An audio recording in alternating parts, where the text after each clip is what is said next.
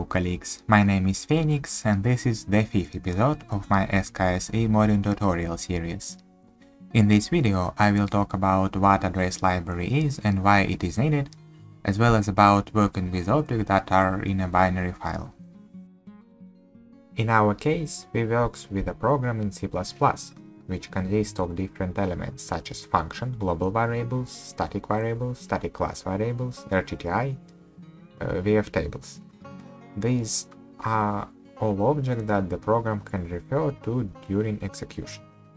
To find out where the program refers to an object, press Ctrl X when the cursor is on the object. It shows a list of places where this object is used. For example, the function OnHit is used in 3 other functions. I have already reversed 2 of them a long time ago. The remaining 2 references are x64 exception metadata, which the compiler adds for exception handling. You can ignore this. PlayerCharacter Singleton is a global variable that stores a pointer to the only instance of the PlayerCharacter class. This pointer is used in many places in the program. The constructor of the PlayerCharacter class initializes a reference to the virtual function table at this point. The table is used only in 2 functions, the constructor and the deconstructor. You have already seen both the PlayerCharacter Singleton and the OnHit function in previous videos. When you launch a program or load a DLL file, the entire binary file is placed on your computer's RAM at the specific address. You can view this address using the cheat engine program. To do this, open Memory View, press Ctrl G and enter the file name.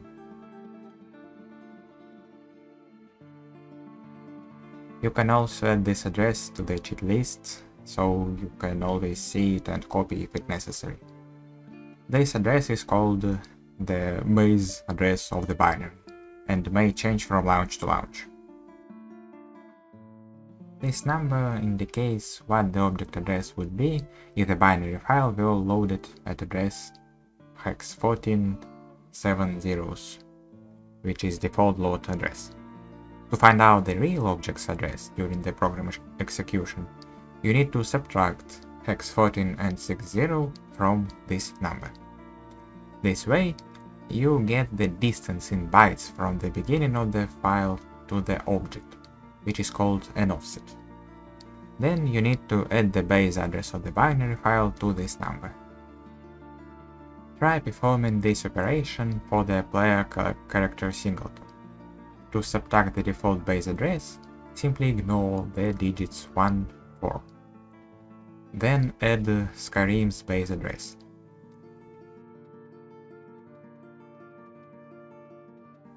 To verify that the data obtained is a pointer to the player structure, add this address to the cheat list and read the value at this address. You get the player structure address. Paste it into the request program.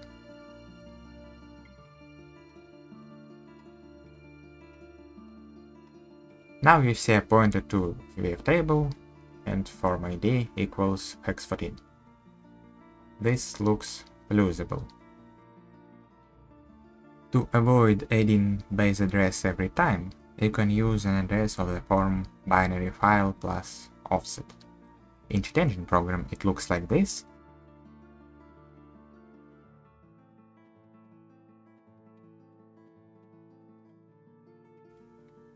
And in request like this.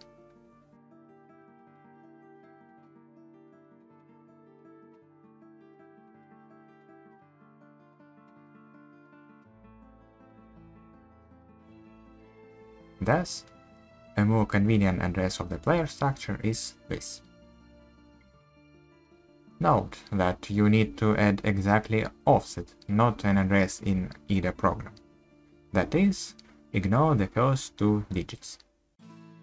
Bethesda released update for Skyrim, in which they changed the source code and, as a result, the binary file skyrim.se.exe. The developers could modify the code of some function, the compiler could change the ASM of a function. Also, In a new binary, it can inline a function or discard inlining. This way, all the objects that could reference it shifted, some disappeared, and new ones appeared with each update. Fortunately, big brain people were able to find a match between objects for different versions of the binary. Each object is assigned a unique number, aka ID, which does not depend on the version of the binary. Then, in address library, there are pairs of ID and offset for each version of the binary.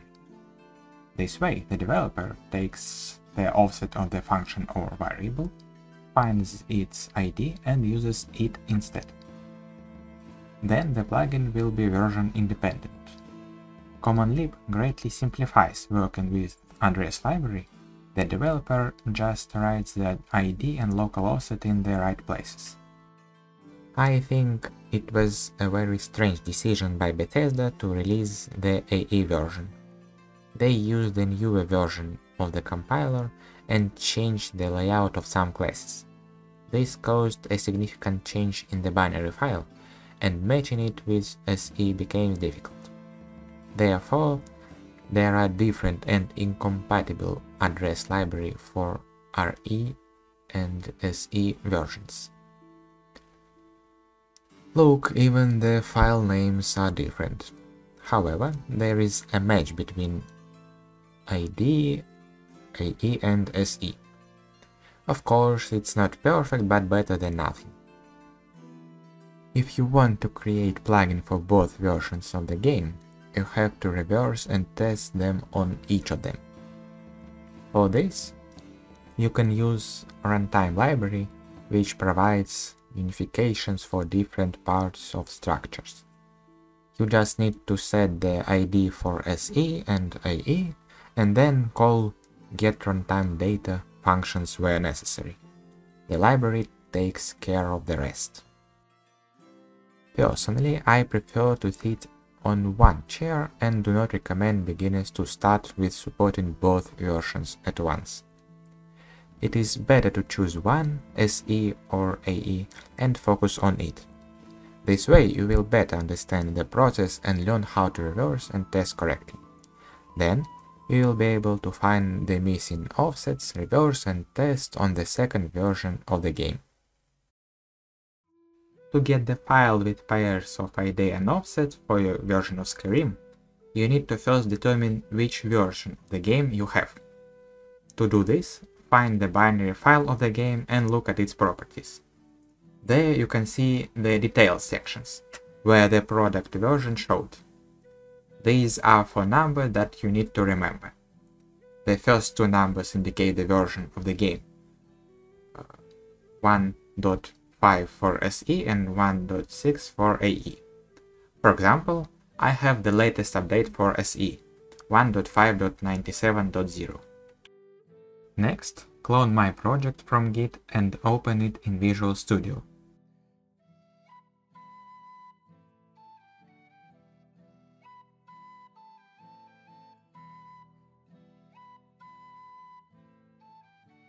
Then download address library for the version of the game you need. I will show you how to do it for both versions. Create a folder data in the project folder and put address library there.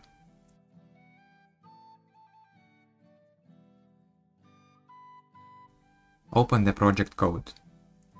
If you are working with AE, uncomment this line. Enter the number of your game version. Name the file and run the project.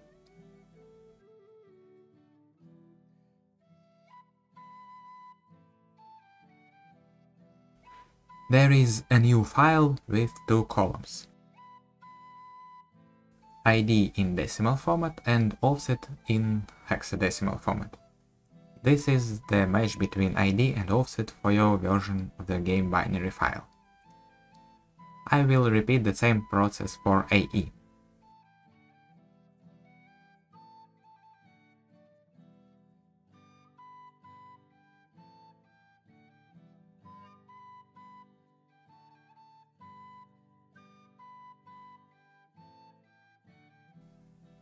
Now you have match file. you will use it quite often. Let's see how to find the ID for an object. For example, the object PlayerCharacter Singleton has this offset. To find its ID, search this offset in the match file. Remember, it should be in the right column. Its ID in the left column. If you use this ID in your plugin, the plugin accesses the player structure by the correct offset for any version of SE. Do not forget to install address library as regular mode and add it as a requirement to your users. Let's see how we can match ID from AE and the C versions of the game. This method does not always work, so you need to check the results in IDA and in the game itself.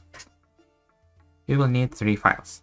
2 of them you have already received earlier, and the third you can download from the address library mod page. The first file is a match of SE ID with corresponding offset in latest SE. The second file is a match of AE ID with corresponding offsets in 318 AE. The third file is an attempt to match offsets from latest SE with offsets from 318 AE. So, if you know ID from SE, you can find its offset in the first file. Then you look for this offset in the third file and find the corresponding offset from AE. Finally, you look for this offset in the second file and find AE ID. For example, I assume that ID player in AE is this. If there is no required offset in the third file, then most likely it means that the object was deleted. Note that I'm talking about objects that are stored in the binary file. These are not the forms that you usually see in Xedit, spells, perks, NPCs, etc. Of these forms you can find only PlayerCharacter Singleton. Its form with form ID hex 40. And game setting, they are in the binary files too. This method is needed to work with global and static variables, as well as with functions and virtual tables. Don't worry, in the next videos I will tell you about working with game forms, but for now this is not our goal. Before we move on to the practice, let's review the main ideas about address library. When you write plugins, you need to work with different objects in the binary file of the game, such as functions, global variables, and virtual tables. Each object has its own offset in the binary file, which changes from version to version. Knowing the address, you can access and even change the data stored in the object. To avoid depending on a specific version, you should use IDs from address library. You can think of it as a special file that contains pairs of ID and offset for each version of the game. With this file, you can easily find the offset by ID and vice versa. Because Bethesda, AE and SE are significantly different, address libraries for them are incompatible. You can try to find a match between AE ID and SE ID using the match attempt file, but this does not guarantee success. However, it's still better than finding ID from scratch. But you still need to RE and test another game. If you use Common Leap, you use address library. Make sure it's installed as mod in your setup, as well as you edit it as a requirement to your future plugins. To get the ID by offset, ignore first 2 digits of the offset. Search it in the right column of the offsets file. Left column contains ID. If nothing found, the object is not in the database. Similarly, you can find offsets by ID. Knowing the ID, you can easily work with objects using the library, and your code will not depend on the version.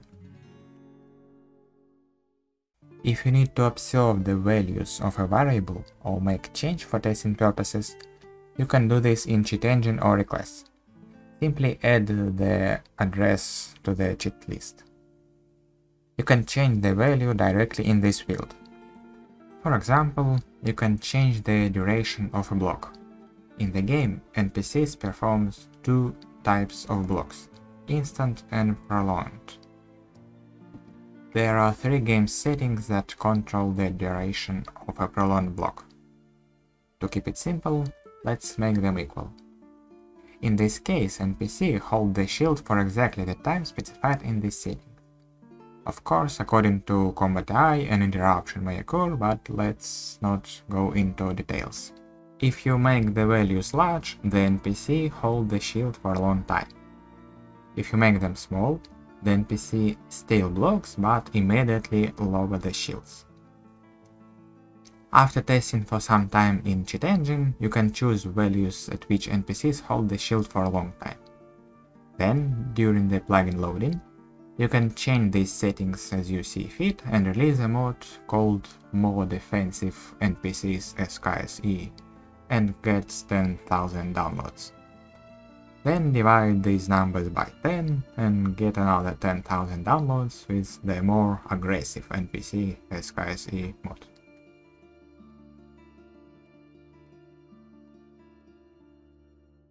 You will mostly work with functions, global variables, static variables, and virtual functions. You can read and change the values of variables, call and modify functions, as well as hook them. Now I will show you how to do this with examples. To understand what's happening behind the scenes, I will first write the code without address library and command lib, then with them. Suppose I want to get the player name. First, get a pointer to the beginning of the Skyrim SE.exe file using the getModuleHandleA function.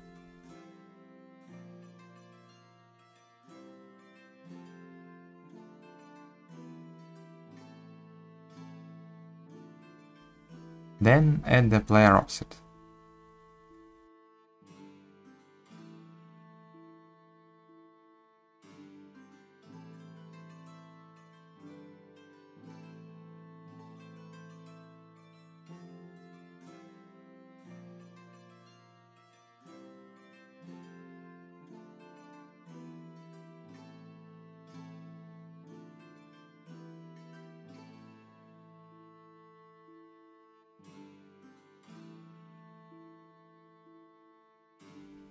Now this is a pointer to memory, where the global variable is located, a pointer to the player structure. That is, in fact, this is a pointer to the player structure.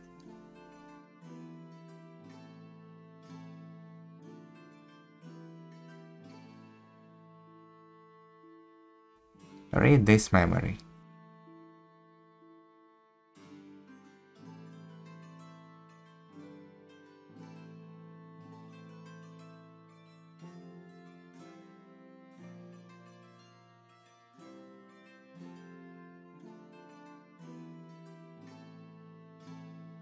Interpret it as a pointer to the player structure.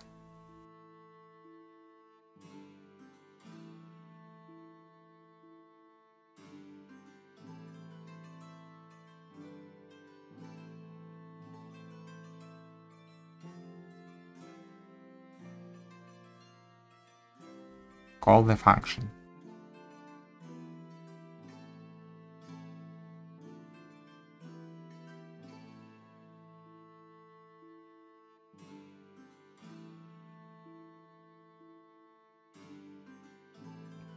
In general, such code is considered bad. This is a very inconvenient and unsafe way of working with a binary file. I showed it to you only for demonstration. With address library and command lib, you can access data by their ID, not by offsets, and you will not do system casts.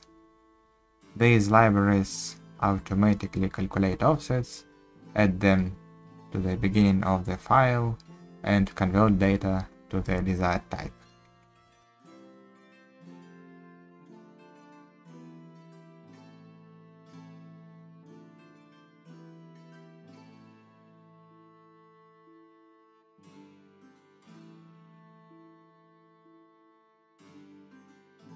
Now I will show you how it works using float as an example.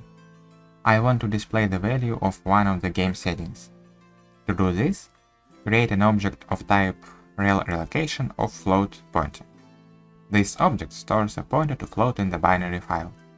To create it, pass it an object of type rel ID, which stores the ID of the desired float in address library.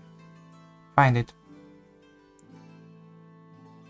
You can work with an object of type rel relocation as with a regular pointer. You can read its value using the dereference operator.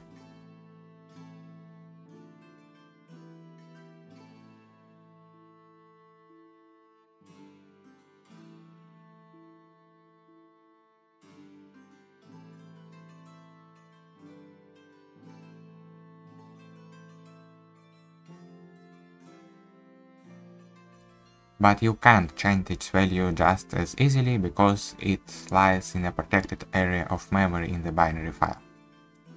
For this, you can use function savewrite, which can write bytes to protected memory.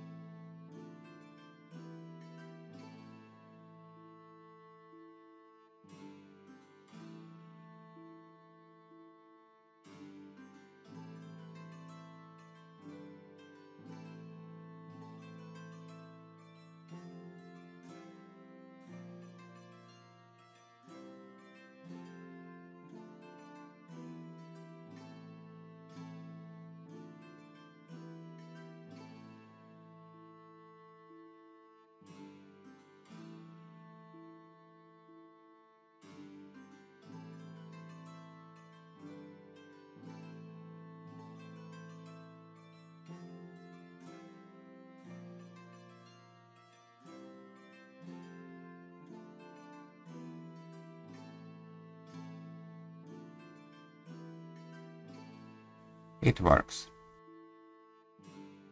Let's go back to the player.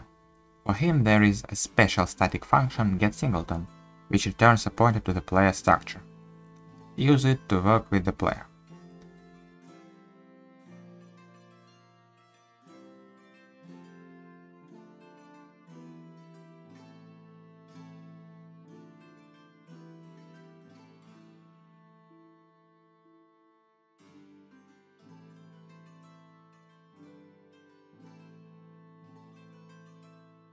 It's implemented in the same way I was just showed. It takes an object of type relID which stores the ID of the pointer to the player structure in address library. Note that there is also a double pointer here. One pointer because the global variable is a pointer to the player structure, and another pointer because relID is a pointer to memory in the binary file. Theoretically, you can change the value of this double pointer too, as with float, but I don't advise you to do that. With the function you will be able to do three things: change their code, call them, and hook them. In this video I will tell you about changing and calling functions. Let's take the function getDifficultyMult. It determines what difficulty multiplier is applied to the game depending on whether the player is interested or not. Very fair. I want to call it with different parameters. I already know that this function does and what parameters it takes. The first one is the difficulty number, the second is the constant 24, the third is a flag that tells whether the request is from player or not. If you want to call another function, you need to know its signature and parameters. To call a function from a binary file, create your own function.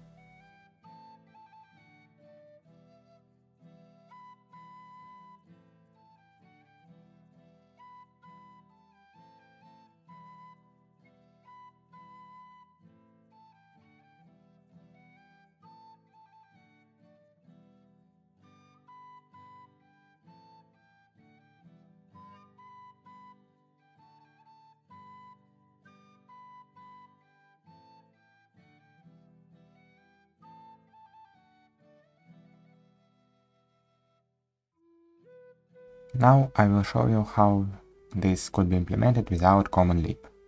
The idea is to get a pointer to the function and call it through the pointer. Get the base address of the binary file again.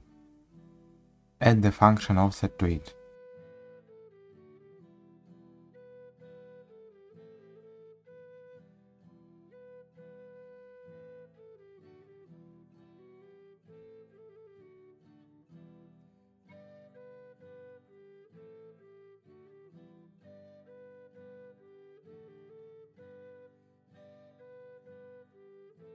The result is the address of the beginning of the function, which is the same as the pointer to the function. Interpret this address as a pointer to the function.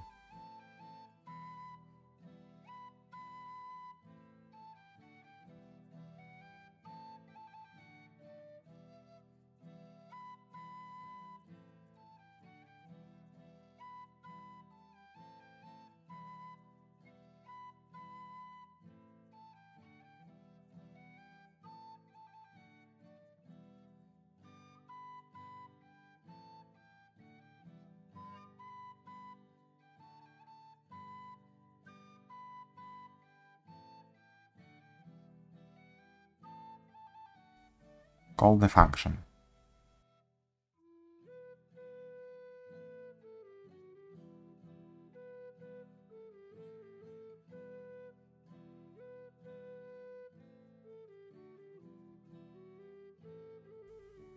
Now let's use common leap and address library. Create a second function.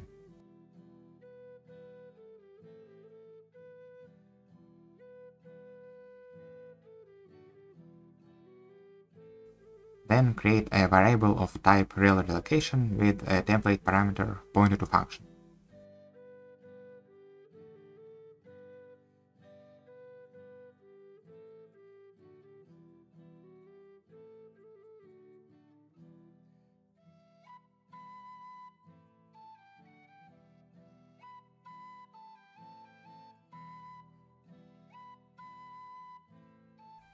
Find the ID of the function.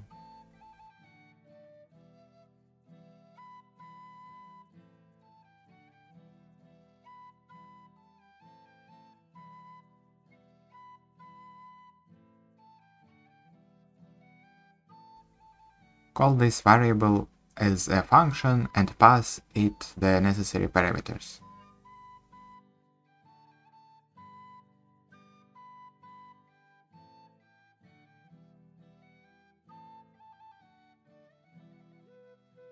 To avoid writing this code twice, you can make functions of the same signature and use decal type, which returns the type of the pointer to function.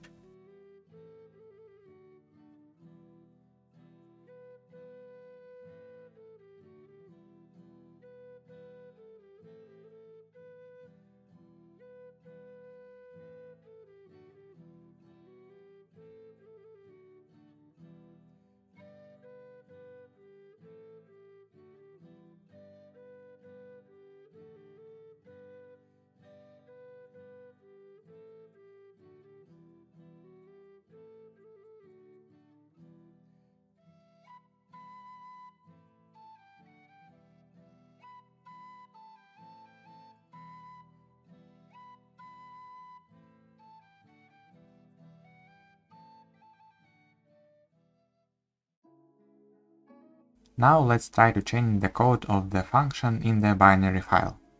Open the function should_dodge. This function checks if an actor can dodge an attack. It first calculates the dodge probability, then generates a random number and compares them. If the dodge probability is greater than the random number, it continues to check other conditions, such can move or incapacitate. If not, it jumps to the end of the function and returns false. I want to make it so that actors always dodge attacks. To do this, I need to remove the check of dodge probability.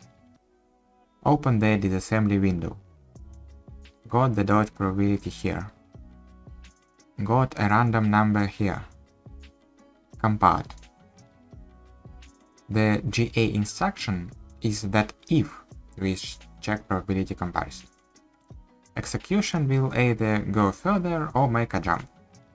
Since further down the code are remaining checks, such as can move, then jumping means failure in random, i.e. no dodging will occur.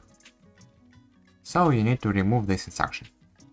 You can't just delete the comparison instruction from the binary file, because it breaks the offsets of all subsequent instructions. Instead, replace it with an op instruction that does nothing. To test the idea, first go in Cheat Engine. Before writing code for such changes, I advise you to check your version in Cheat Engine. It will be much faster, and in case of failure you will be able to quickly fix it. Move to the comparison instruction in Cheat Engine and replace it with 2 bytes 9090 using the replace with code that does nothing option.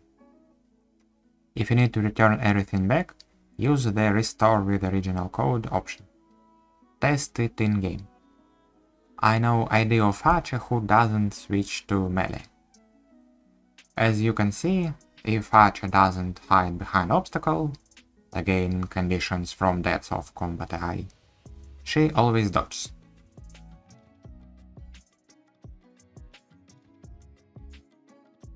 Everything works, now I'll show you how to implement this in plugin. We already guess that you need to use safe-write function. You also know what exactly you need to write, 2 bytes by hex 90. All that remains is to find out the address where to write it.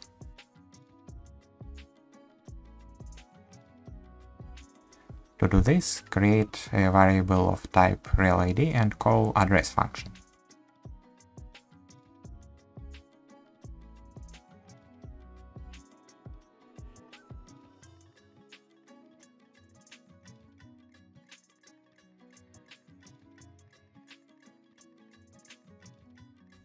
It will return the address of the beginning of the function.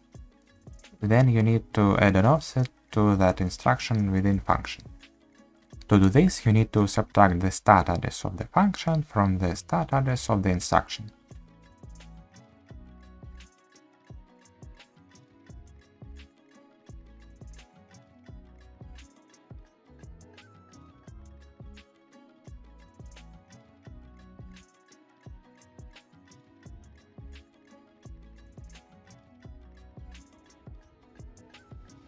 You can also configure reader to show offsets within functions. To do this, you need to select Options, General, Function Offsets. I don't use this option because I have my own scripts that you can find on the server.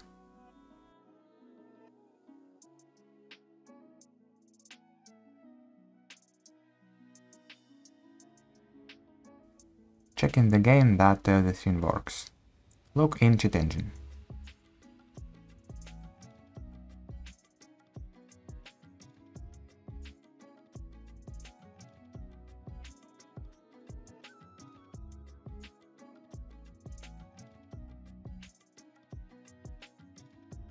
Nope. Note that if 2 plugins try to change the same place in the code, there will be a conflict. In this case, only the last change will apply. Sometimes this is not a problem, for example, when both plugins just change the value of some variable. But if both plugins change the code, then the result may be an incorrect function, and the game will crash. This rarely happens because the file is large and the changes are small, and the probability of overlap is low. But still it's possible and it's difficult to debug. Therefore, I advise you to not change the game code in this way if possible. For example, in this case you could hook the call of the function that calculates the dodge probability, and always return 1 in this place. Then the comparison would always pass. Yes, another plugin can override your hook with its own, but at least you don't risk CTDs. Today you learned how to work with object in a binary file and how address library will help you. You learned how to read and change variable values, as well as change assembly code of functions. In the next video, I will tell you about hooks. Play C++, reverse carry. See you in the next video.